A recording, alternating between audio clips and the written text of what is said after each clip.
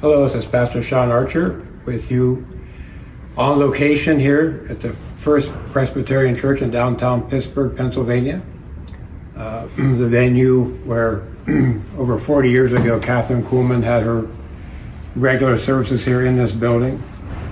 And I thought one appropriate place to come to and just to be inspired and just to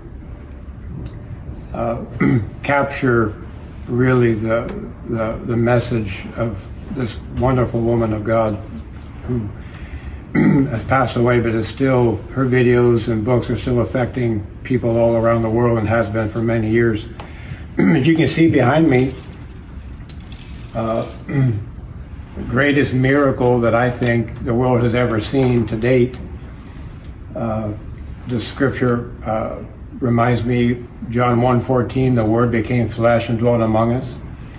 A beautiful picture of, and I always said Christmas really is a season of miracles, because the greatest miracle the world has ever seen to date, or has seen, was this here. That God became flesh and dwelt among us.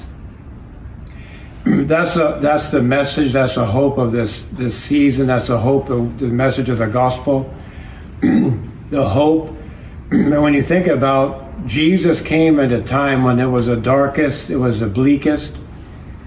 Over 400 years of silence. There was no open prophetic word, there was no prophecies given until Malachi closes with this message of John the Baptist.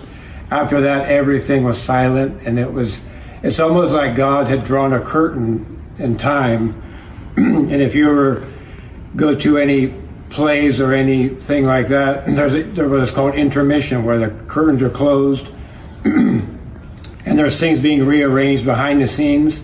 Well, that's really what God was doing in that 400 years. He was preparing things behind the scenes, getting the world ready for the greatest visitation of our Lord and Savior Jesus Christ. So in this Christmas season, in this season of miracles, I like to call it, Jesus himself is our hope, and he is the light that shines bright in the darkness, like John 1 declares. So be encouraged, be blessed, and just adore Jesus in this Christmas season.